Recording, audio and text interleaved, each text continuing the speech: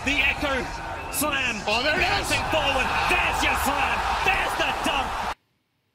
Hi guys, just a quick update on the game. Did you remember this post from Rip Indra?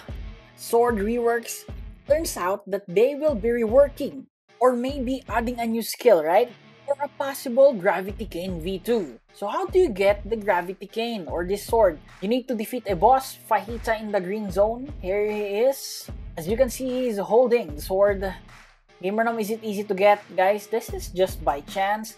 And if we're gonna base it on my luck, I have 2 times drop. That's the first one. The second one. The third. The fourth. Guys, is this lucky? The fifth one. Guys, can you guess how many times did I defeat him?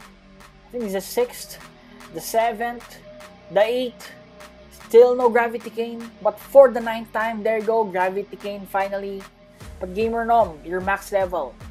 Is this the first time that you get it? Yes, check it out. 1 mastery. Okay, so let's showcase it. How? Let's head to the 3rd C. There you go. And again, use Buddha Fruit. Use your left clicks, and that's it, guys. Very easy to grind the mastery. You need 250 masteries in order to showcase all the skills. There you go. This is fast forwarded. And that's it. I'm gonna show you all the skills. First up is the Gravity Push. At 125 mastery, check this out, guys. The skill is really good. There you go. This is multi-target. Okay, if you really want to grind using this one, I don't suggest this skill. But for the Meteor Barrage, this one looks like the mini version of the skill of Fajita, right? Or Fujitora. Okay, guys, so there you go. This is just a short video. What do you think? Sword, Gravity Cane Rework, or V2? Comment it in the comment section. And that's it. See you on my next video. Bye-bye.